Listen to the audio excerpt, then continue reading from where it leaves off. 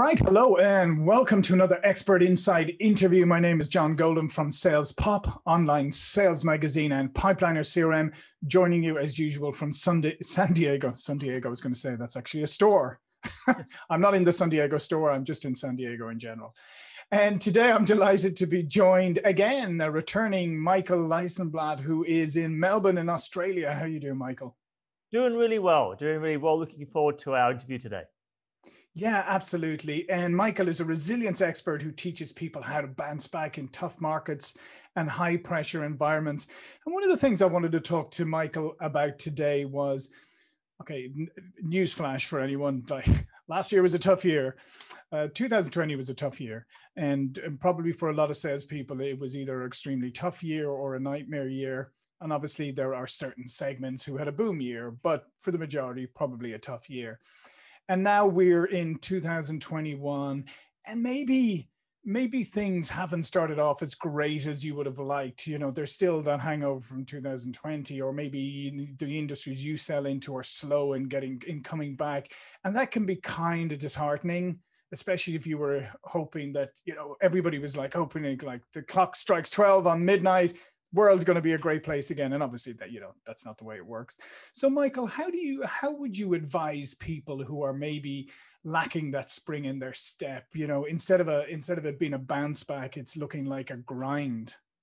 Yeah. I think one of the, as you mentioned, one of the great challenges is we've come off a very difficult, very difficult number of months, and still is and will be a difficult number of months. And the expectation is that, okay, the hard part's done, let's get back to normal. And the reality is we've got to recreate momentum. And there's a differentiation between motivation and momentum, is that the motivation is kind of like, if you can imagine you're in a boat and you're cruising, you've got this motivation and this movement forward. The momentum is sort of starting the boat, getting the boat to start to get some action, to get into that movement. And we're now looking at, how do I get motivation? And the question is, I would break that down to say, how do we start with creating momentum to get a little kick forward, a little kick forward, a little kick forward, so that we get that movement happening, so that the motivation feels more natural. And we need to come back to the fundamentals, which simply mean don't expect great things, but do the stuff that actually works. Come back to the tried and tested approaches. You need to know what your targets are. You've got to be very clear about your activity. We've got to understand what we know. How do we sell on value? All the fundamentals are still there, but we are feeling a little bit gun shy because of the pain that we've experienced before. And so we're trying to work out, how do I get back into that? So the momentum approach is do something that works, that you know is tried and tested, but focus on one thing. So for example, there'll be many people in the industry that know, well, I've got to get back to talking to my clients again. Mm-hmm. Let's actually start working out what the value is. How can I be of service to people? And that might be as simple as a phone call, as simple as reaching out with an email and finding out value. And one of the reasons we don't do that is this fear of, well, what if it's not the right time? What if it's not going to work? And we've got to get past all of that to get some momentum back in, to build that confidence and that trust again. We've got to do the small things that we know that work, but do them consistently. If you think about when you're trying to help a child learn how to ride a bike, you basically say, okay, we're going to just start, you're going to fall a bit, and that's okay, but we're just going to learn how to get that sense of balance. And then once you've got that, we're going to make it go a little faster, and then you learn how to turn and all those things. We're sort of back going, I remember how to ride. I just need to get that momentum or that motivation back again. So it starts with the fundamentals. And I push people to say, rather than me tell you what the fundamentals are, go back to what you did when you started or when things were good, and what did you do, and go back to those. But do one, two, don't do too much at a time. Yeah, no, I think that's great advice, Michael. And I'm a huge believer in momentum. I think absolutely, like momentum creates its own energy once you get it going. And obviously the challenge is to get it going. And going back to fundamentals, one thing Michael and I both share a love of martial arts, and that is if there's one thing that martial arts teaches you, and that is always going back to the fundamentals. You can be, doesn't matter how long you can be doing a particular martial art, I guarantee you there are many times when your master will suddenly decide to lead a class where you just focus on the things, the stances, the correct things you've done thousands of times over. But you've got to go back, because without fundamentals, you have nothing. And also fundamentals, as you said, reminds you of best practices and good things to do. Because, you know, let's face it, the better we get at something, or the longer we do it, we start to forget the fundamentals and focus on all the fancy stuff. Yes, and a friend of mine who I used to train with, he's now a 4th Dan black belt. He's well exceeded where I ever got to. And he said to me, you know, there'll be times they just come back and they work on footwork. They just come back and they work on the snap of the punch. He said, people try to think that when you get to black belt, that, oh, you're so advanced. He says, actually, no, black belt is where the learning starts. He says, that gives you permission to really learn properly. And if we translate that back into sales, it's that, yeah, you've done your time, you've been in business for a while, or you've been working, but now you've done some tough time. Now we come back to doing the stuff that we know that works. We're not looking for the advanced technique. We're not looking for the complicated multiple step touch point of, you know, through social marketing. And that was all very well. We want to come back to the stuff that works. And by doing so, by focusing on that, we create that momentum in there. But in doing so, we also have to give ourselves space to fail as well. That if we want to get momentum, we've got to understand that a couple of steps forward will also mean a couple of steps back, that not every call will resolve well. And if you remember that one of the fundamental things that everyone is taught, but sometimes forget, is that the first sale is to yourself. We need to understand that I need to turn up to every conversation, every email, every interaction with the unresolving belief that what I'm doing now is of value. And if I think of it in terms of someone else rather than me, in terms of what value can I give rather than what I get, then I allow myself to get momentum. So I specialize in the area of sales resilience, which is two things. It's the resilience of dealing with the pushback and setback so you can bounce back fast. But it's also the resilience in terms of the reluctance. Sometimes I feel I'm reluctant, or I'm avoiding, or I do other things. I'm busy being busy, but I'm not busy doing the dollar productive stuff. And sometimes that comes down to the reason why people are maybe a little sales avoidant or sales reluctant. And there's a whole range of justifications, but it may come down to the idea that I've got to believe within myself that what I'm doing is of value. And that when I contact, when I reach out, when I'm making a sales process, I'm doing it with how I help in mind rather than what I get. And I know that our listeners know that. But I want to remind you of what you already know. I think it was C.S. Lewis who said that most adults don't need to be taught, but rather reminded of what they already know. And in this case, the momentum comes from doing the things that you know that work, but getting out of your own way, to understand that you aren't going to get it right all the time. And that when you come back, you're going to come back with the neediness to be able to create conversion, to be able to get things correct. But if you want momentum and to create motivation from that, allow yourself the space to find your feet again. And this is very important. Part of the psychology of drive is about being forgiving for not being perfect. Again, sounds obvious and you know that, but doing that is a different thing, particularly if you're getting off the phone or you're out of a meeting otherwise, not looking at what went wrong, but focusing on what went right. And the first step with that is the belief in what you're doing and belief in yourself to make sure that you're sold before you start. Yeah, and I love that message, Michael, because I think there's something like quite easy and practical that people could do right now, and that is literally take a little bit of time out and, as you said, sell to yourself. Remind yourself the value you can bring. Remind yourself why you do what you do, why, you know, what you like about it, what has made you successful in the past, what evidence do you have that shows you that you are able to overcome these kind of obstacles. And like you said, is give yourself the space to go through that process quickly, because that'll bring some clarity, because then you'll be able to go and look at everything you're doing, and then you'll be able to say, okay, here are the things that are going to make a difference, and let me just push everything else aside. And if I can take your martial arts analogy and just build on that, for those people who have a background in martial arts, you know, you can do wonderful amounts of training by punching in the air, even hitting pads and bags and going for runs and doing push-ups, and you feel ready. until you're face to face with an opponent and you're doing some sparring, whether it be light sparring or heavy sparring. And the moment you're sparring and bang, you cop a hit, you go, man, your world changes. All the mental preparation goes, the anxiety levels go up high, and you're in a totally different world. It's almost like I'm feeling reactive and I'm feeling anxious and what's going on. And what happens is that there's an essence of reality that kicks in, that takes you off your center. It takes you off from all the preparation you think you know, and it puts you into that, oh my goodness, what's just happened? Now we put that into a sales context, is that you've learned process, you know product, you understand service. But the moment we put that into action and we're dealing face to face with someone and we feel a bit of pushback, the first enemy that we deal with is the enemy inside, is the self-doubt that will kick in. And we'll sometimes hear ourselves say to ourselves, this isn't going well, or I wasn't prepared, or I really should have thought about this differently, or no, it's not working. All this stuff, or who am I to think that I can do this? I start going into self-doubt. And it's kind of like the dog that turns on you in that respect. You've had this wonderful dog, and all of a sudden something they bite you.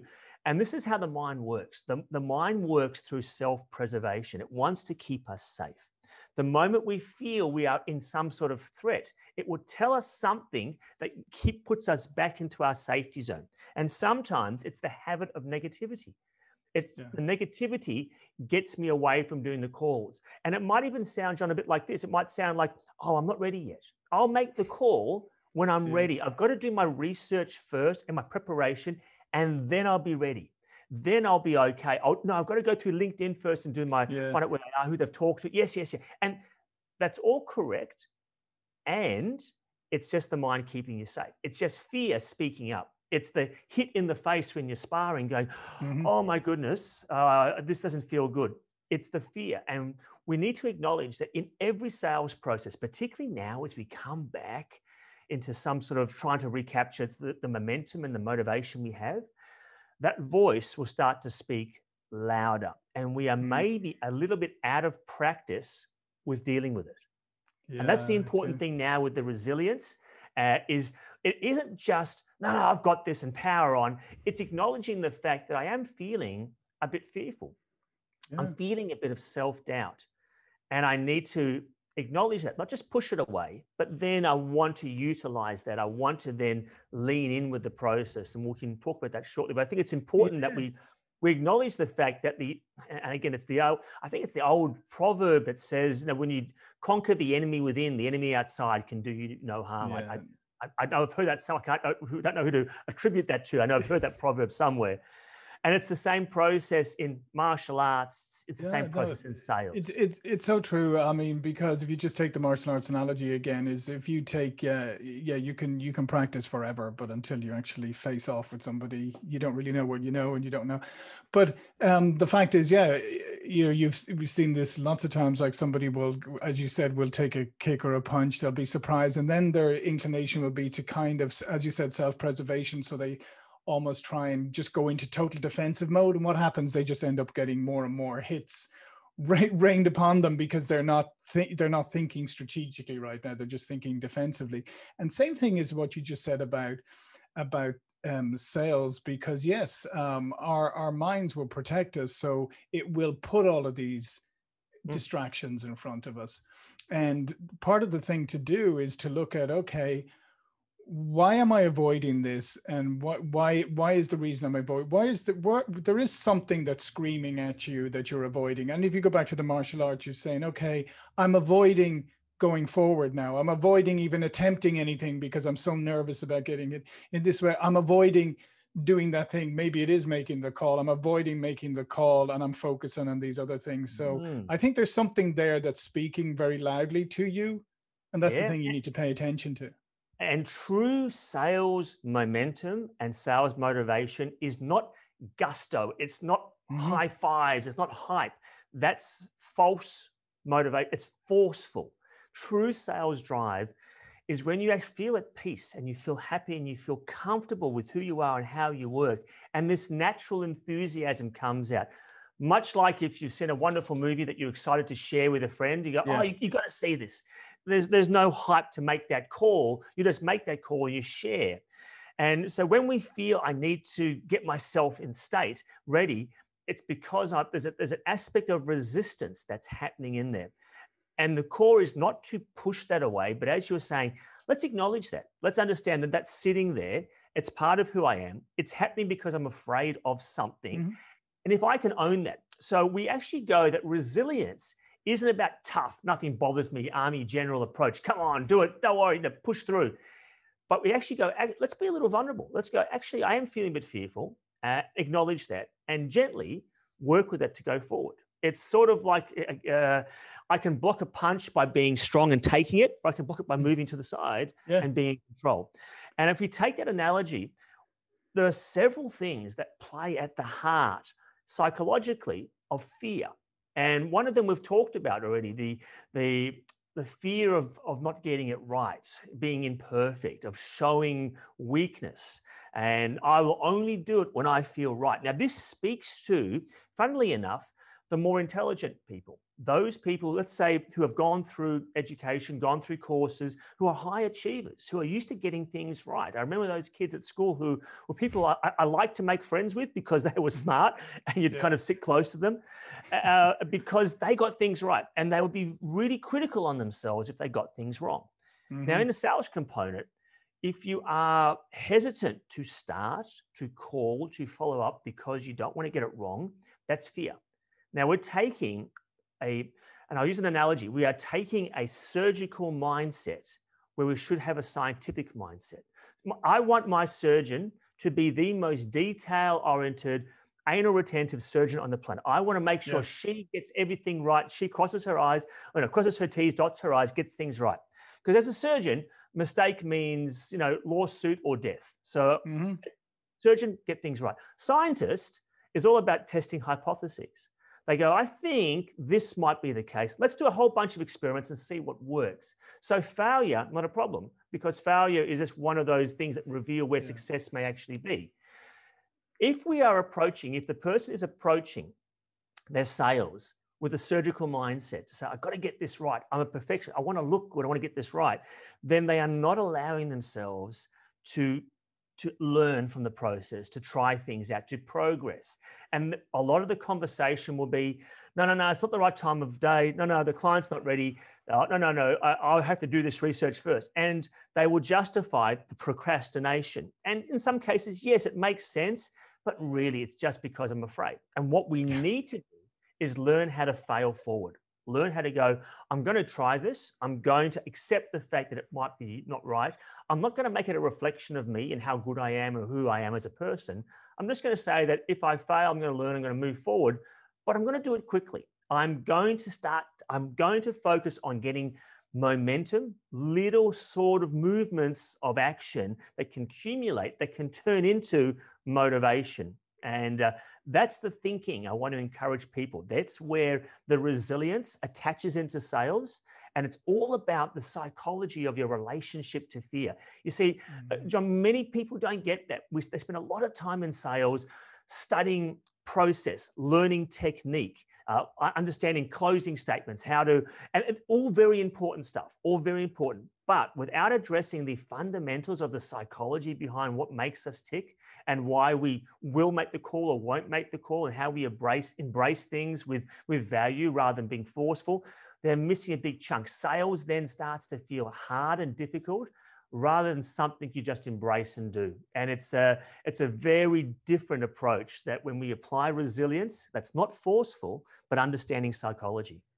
Yeah, no, 100%. And I was just checking because I have something hanging on the wall here, that is, courage isn't the absence of fear. It's the strength to overcome it. And I think that's exactly what you're talking about there is we should embrace failure. I mean, fail fast, right? I mean, that's the key is like try some things. If they don't work, move on, try something else. But it's almost like welcome that, because if you fail quickly at something or it's obvious that something's not working, that's a gift as opposed to something that is negative, because now you're not going to waste your time on that particular thing. Yeah, I think it was a colleague of mine, Georgia Murch, who says failure is feedback. And you just go, if you frame it that way, you're not afraid to try something. And that way, all the apprehension, the I'm not good enough, the I'm not ready, just go, yeah, but let's get some feedback anyway. Because what we want in this time right now is the ability to create momentum. So let's get out of our own way by doing that and put things in place. So number one, first sale is to yourself. Always turn up, acknowledging, because really we shouldn't be in the industry if we're not believing in what we're doing. So make sure that you are pre-sold. Number two, make sure we've got value, that we have and we're able to articulate value. And thirdly, let's understand the psychology, the resistance that's getting in the way. Call it for what it is. Yeah, I'm feeling afraid. I'm feeling I'm not good enough. I'm feeling I might make a mistake. Call it for what it is, and then just fail forward and do it anyway. And we remove the resistance. We don't make it harder than it is. We acknowledge the psychology, and it just allows us to lean into life. Yeah, no, I love that. And I think it's always good sometimes is just sometimes just take a glance back just to see how far you've come, and also to look at situations in the past where you have overcome.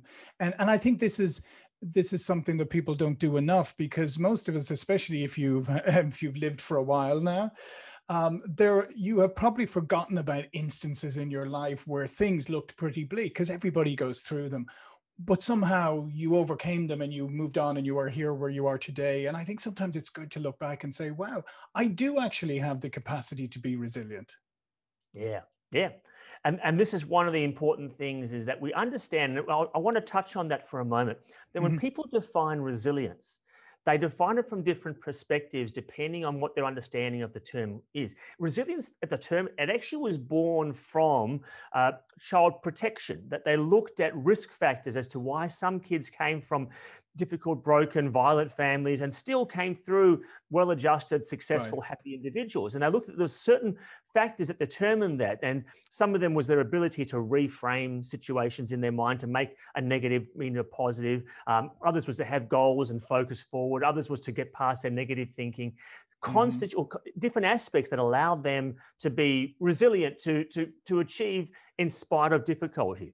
And what's happened is that term of resilience has then come through in corporate world as well, to look at the way in which we handle stress and pressure. And so it's been reinterpreted that if you are resilient, you have a higher tolerance to discomfort. You can handle things. So it's more about tolerance. But then another definition was born out of that, which looked at resilience and it attached it to self-care and mindfulness and your ability to slow down and recoup, and kind of like a Formula One car to pit stop and refuel and come back on. So the term has had some differences to it. Last year, resilience was attached to this word that's been used to death, pivot, to be adaptable, to adjust, to be malleable. Also correct. You see, all these definitions are correct if we understand that the term of resilience is to bounce back. And I base a lot of work around bounce back. But now what we want to look at in today's modern day and age, we want to be able to tolerate. Yes, important. We need to adjust and be malleable. But ultimately, resilience is about growth, your ability to thrive, best version of you, despite what the world throws at you, despite the conversations you have with yourself in here, what you think of yourself in here. If you can deal with those things, come out and be best version of yourself, that is the key to success. That is, no matter what things get thrown at you, you have an ability to adapt, grow, and thrive. So when we think of resilience, we think of thriving, but thriving also means growing, learning, accepting weakness. That's okay, embrace. It doesn't have to mean tough and hard and strong and unbeatable and bulletproof. I believe that's a time definition that's happened in the past that we need to expand from. Yeah. And I think the point is, like, none of us are bulletproof, and there's circumstances and everything that comes through. But because I like what you're saying there in terms of the definition of resilience. And I think also then, as you start to execute on these things, as you start to go back to fundamentals, as you push aside things that are distracting, as you focus in on the things that are important, you should then give yourself credit when you do those things, when it doesn't matter whether it's just one step forward. If we go back to our martial arts analogy, it's like, if you go back and get your stance right, Yes, you may have done it, like you may have learned it 20, 30 years ago, but you've just executed it perfectly again. Give yourself credit for that. And I think that, as you said, not just build the momentum on what you're doing, but build the momentum in how you feel about yourself. Yeah, super, super important. That management of the conversation you have with yourself affects how you feel. The management of that affects what you do, and it affects what you focus on next. And if we can, I'm going to get a little tangent. If we can get past the excuse factor that we give ourselves, we have the excuse factor, go, it wasn't the right time, wasn't the right day, I didn't have this ready. If we can get past that and acknowledge that so often the excuse is because of fear, and just call it for what it is, it just frees up. And I move my shoulders when I say that, because if you think of a weight coming off your shoulders, it frees up the need to look good all the time, to appear everything is fine, and to be real. Because you know, John, that when we're talking with people, you have a good connection with someone when they're real, when they're just talking from their heart, they're a little vulnerable, but they're talking real. We want that in our conversations. Hard to have it if we haven't turned up real. Yeah. Hard to have it if we're busy with a bravado face, or always everything's great, fine, when we can feel the dissonance of that. So if we can bridge that gap and actually make her understand that, yeah, fear, okay, procrastination, okay, we get that, and do it anyway, lean in, it just takes that heaviness off the shoulder. And it means that selling becomes a natural, fun, enjoyable process. You know, quite enjoy the whole process of it, if we remove the negativity and the difficulty attached to it. Yeah. And in some ways, the experience that we've all been through, I mean, the first time we've had a global shared experience, which truly global, it kind of gives you permission to be that much more real and authentic. I think as through it, you know, as people have been adjusting to it, I think this is definitely the time when you can connect with people on a more authentic level because we've all gone through a shared experience. Yeah, and people appreciate that. One of the things, I did a talk, a Zoom talk a few weeks ago for a team of leaders, and then we're talking about, you know, team engagement. How do I motivate my team? And I said, what we're looking for now, what people are looking for now is a sense of certainty, because they have been dealt with so much uncertainty, so much disruption. We're looking for a sense of certainty, of consistency. And one of the things that provides certainty is transparency, turning up with a clear, honest conversation, getting to know your staff, talking to them honestly, without the BS, because I think people's BS meters are quite sharp nowadays, but a real conversation gives people a sense of trust in you and a sense of, okay, I'm comfortable that they know what they're doing and I'm happy to be part of that team. And so we are looking for that sense of connection, but transparent, honest connection. And again, it comes back to the way how anyone presents themselves. The calmer, the word calm is not correct. The more happy or solid you feel in yourself, and I use the word solid, meaning that if you're comfortable with who you are, if you're comfortable in your skin, with who you are and how you operate, and you embrace yourself, warts and all, the conversation is so much more natural. There's no push in the sales conversation. There's an exchange of value. There's a lean in. There's no neediness in the conversation. We remove the neediness of having to get this across the line, and it changes the energy.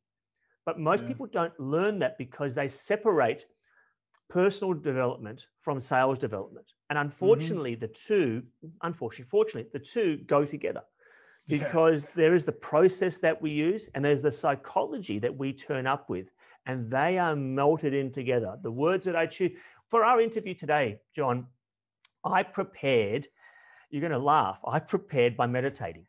Now, I'm not usually a meditator, but what I wanted to do is I wanted to actually sit here and I want to be totally present to whatever questions you ask me, and I want to respond openly and honestly. I know my content. I can talk for days.